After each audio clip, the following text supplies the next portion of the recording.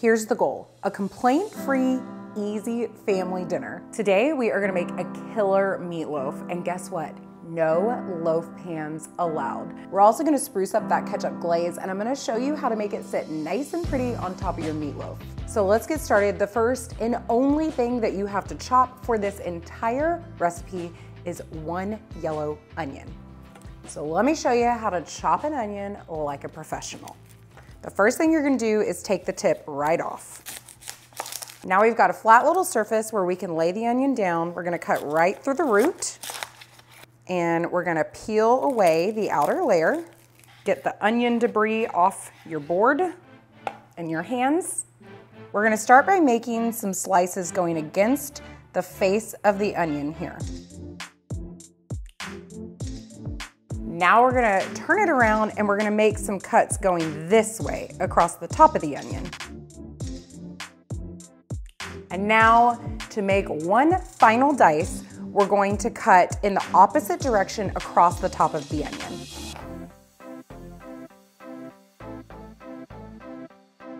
Once you learn this little onion chopping trick, your life will forever be changed when it comes to veggie prep. Next, we're gonna add a whole bunch of flavor to the bowl. We're gonna start with a 1/2 cup of dried breadcrumbs. The breadcrumbs are gonna help keep your meatloaf nice and moist. Sorry if you hate that word. Then to this, we're gonna add 2 teaspoons of kosher salt, 1 teaspoon of black pepper, 3/4 teaspoon garlic powder, and a 1/2 teaspoon of onion powder. Now we're gonna moisten this mixture up with a 1/2 cup of milk, 1 large egg beaten, and 1 tablespoon of Worcestershire sauce. Now you're gonna grab a fork and you're just gonna mix it all up.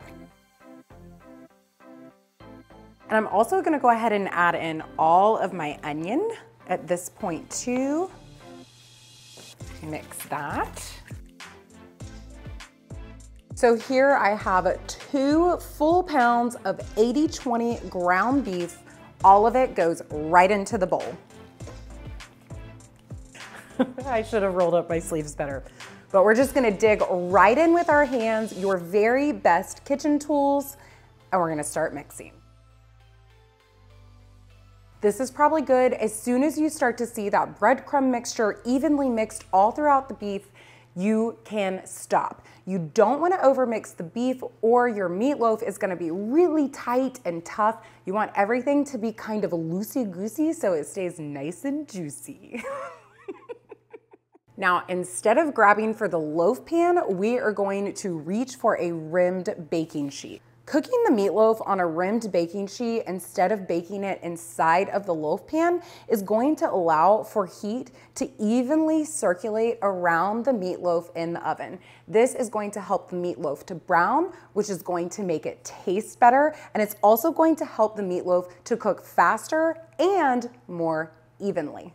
It's totally worth it to take a second to line your baking sheet with aluminum foil. This way, absolutely none of that beef is going to stick to the pan. So this part is kind of fun. You can think of it a little bit like pottery class. We're going to mound the meat mixture here up in the center, and then we're going to shape it into a loaf.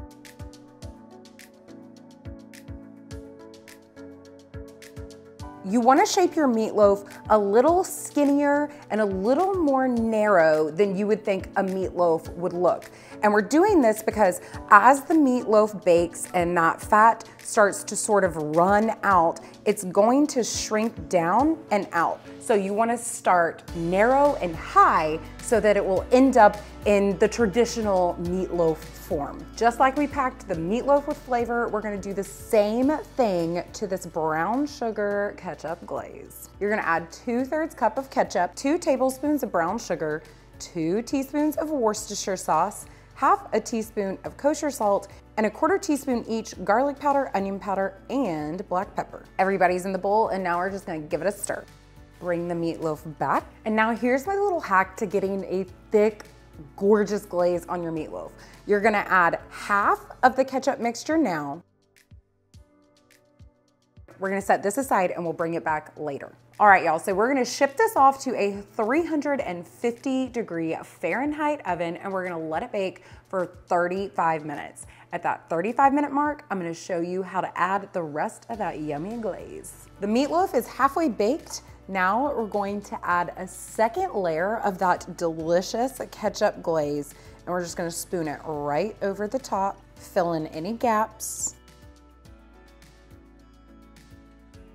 Then we're gonna pop the meatloaf back into a 350-degree oven for an additional 30 minutes. As soon as the internal temperature of your meatloaf has registered 160 degrees or higher, your meatloaf is done. So now we're just gonna check the temperature. I'm gonna insert my instant read thermometer into the centermost point of the meatloaf, and we are good to go.